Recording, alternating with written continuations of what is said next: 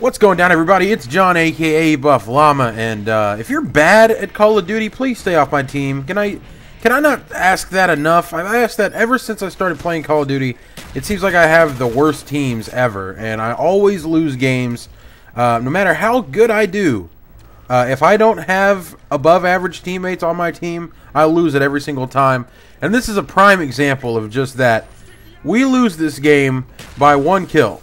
We're playing TDM on Black Ops 1. Good old Black Ops 1. I've used the AK-47 with dual mag. Probably my favorite setup with the AK besides the silencer. I didn't have the silencer in this game. This is like a 2-year-old game or 2-year-old gameplay. So this is one that I recorded. I kept on my file share for whenever I moved over from Black Ops 1 to Modern Warfare 3. I had this on my file share. So this is a very old game, but usually I run a silencer with the AK. But this is a pretty good game for me. I went 38-9, I believe, and completely carried my team. And I was the only reason why we were anywhere close to the other team as far as the score went. You know, it's just frustrating. If you're a good player out there, or I mean, I consider myself a good player. If you're an above-average player and you tend to do well almost every single game, it's very frustrating, especially if you care about the win, if you want to get the win. If you care about that sort of stuff, which you should, it's very frustrating having bad teammates because there is literally nothing that you can do. It is completely out of your control. Having bad teammates is the one thing that you cannot control. I cannot at any point in this game make my teammates like perform better. You either you're good at the game or you suck. It's either one or the other. You know, and it's really frustrating for a player when you're doing well in a game and the other team is holding you back. They are keeping you guys down, and this is exactly what happened. You'll see the scoreboard at the end. You'll see exactly what I was talking about. But back on good old Black Ops 1, man, and you know, I've uploaded 3 videos before this one. I believe it's 3, and they've all been Black Ops 1. And I'm going to go ahead and upload some more games. I want to upload some more Call of Duties. I don't have Modern Warfare 2 or COD 4. Even if I would upload those or World at War, those 3, they would probably be hacked to shit. So it's probably okay that I don't have those. But I do have Black Ops. I have Black Ops 2. I have Modern Warfare 3. And I have Ghosts. And you know what? I'm going to go ahead and say that I'll upload Ghosts. If you guys want to see Ghosts, please let me know. Anybody watching this video, my subscribers, comment down below. Even if you've never commented before, even if this is your first time that you're going to comment, just comment and let me know which game or which Call of Duty you want to see out of those 4. Ghost, Black Ops, Modern Warfare 3, or Black Ops 2. And I can bring those to you. I don't want to bring you guys the Call of Duty that you don't want to watch. If you don't want to see Black Ops, then you don't have to see Black Ops. You have to just, I want to know. I want to know. And if you see somebody comment and they're like, hey, I want to see Modern Warfare 3, thumbs up the comment so I know.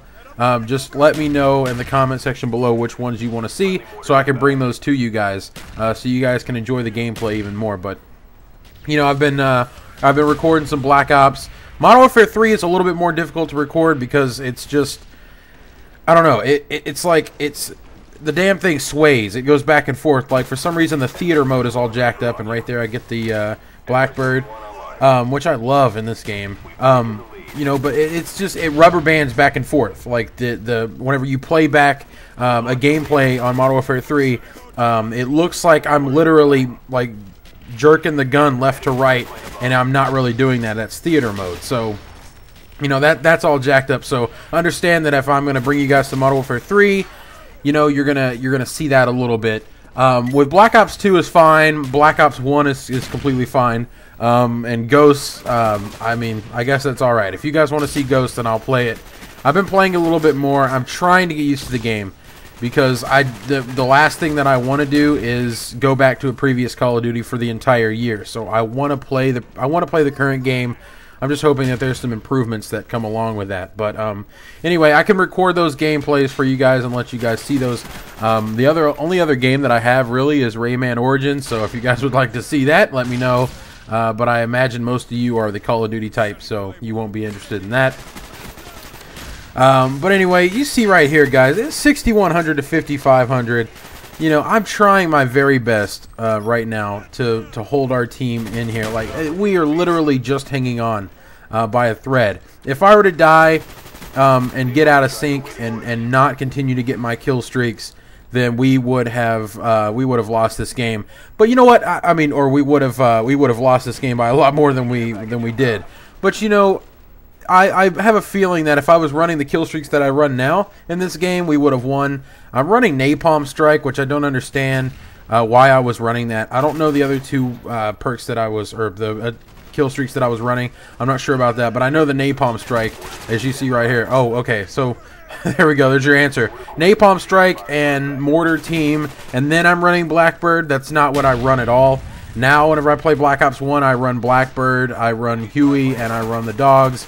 So if I were to get, if I were to have those kill streaks on, like I just got my VSAT right there, or my Blackbird, you know, I would easily get my Huey and my dogs, and we would have won this game easy, because this other team was not so great. But you see right here, I bring us within 2, and I get this kill right here. We're 1 away.